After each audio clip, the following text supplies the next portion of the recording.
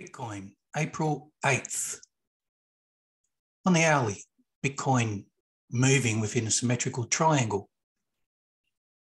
The trend is upwards with a breakout of the symmetrical triangle in the next couple of hours. So Bitcoin trending upwards on low volumes.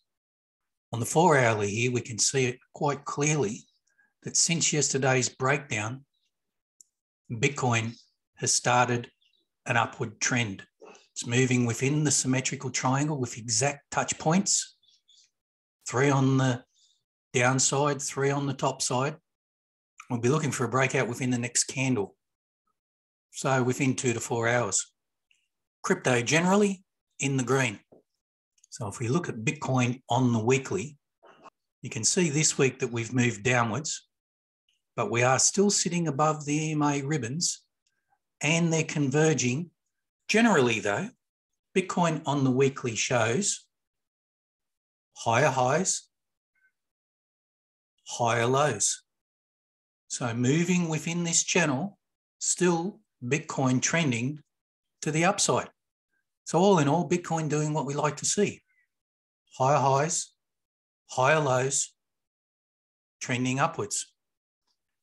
And we can see here Bitcoin still sitting within the support channel that goes way back to January 2021. So this is a major support channel, the channel between 40,500 and roughly 45,000.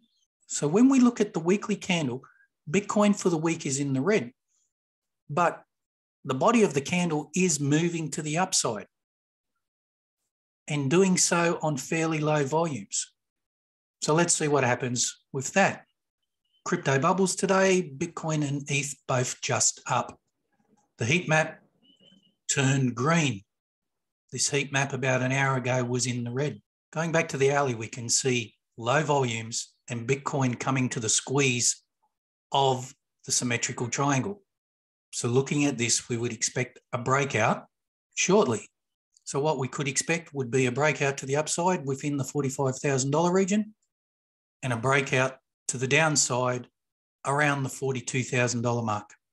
We do have this significant resistance line here at $44,700 that goes back till February last year.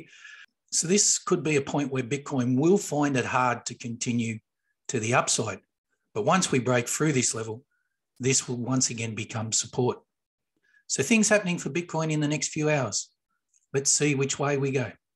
If you like this content, could you please give us a thumbs up and subscribe to the channel? We'd greatly appreciate that. All right, that's it for now. We'll talk again soon.